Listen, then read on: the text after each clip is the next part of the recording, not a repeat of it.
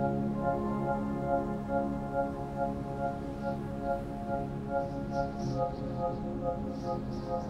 Loch Lomond the Trossachs National Park is right on the doorstep of Glasgow in the central belt of Scotland, and it's a great playground for people who want to get out and enjoy the mountains. But Vane sits right at the heart of that, as part of the Arrochar Alps, one of those kind of iconic places for people to get out and enjoy.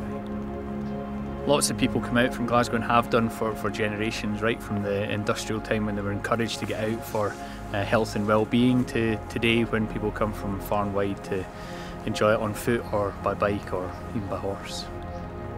Volunteering is a key part of maintaining and repairing pathworks, giving people the opportunity to come out and give something back. Quite often people who come out during the week and enjoy the path recreationally will choose to come out and help us at the weekend to repair some of those paths that really are special to them. I'm working today, volunteering today with Mountains and the People. What motivates me was probably because I do a lot of hill walking myself, and I love coming to these wild open spaces, and I see paths like this and I walk up here and I think, gosh, wish somebody would do something about that. So now I've got an opportunity to do something about it myself, and I just love being out here and being with these guys and girls and having a good day out on the hills. I enjoy physical work, and I love getting outdoors into the countryside, and I love being on the hills. A path in a poor condition can take away from a nice day in the hills, and it's essential to maintain our mountain footpaths. It's easy to get to, the transport links are good, there's a visitors car park at the bottom of the hill. You're only 40 minutes away from Glasgow, from the hustle and bustle, and you come out here and it's deadly silent.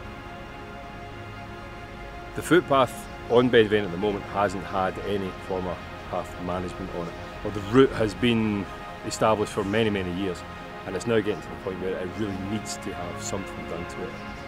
The path design, the way it's predominantly stone pitched because of the steepness and the gradient of the path. Make it manageable and make it sustainable for the long term, that's the main aim.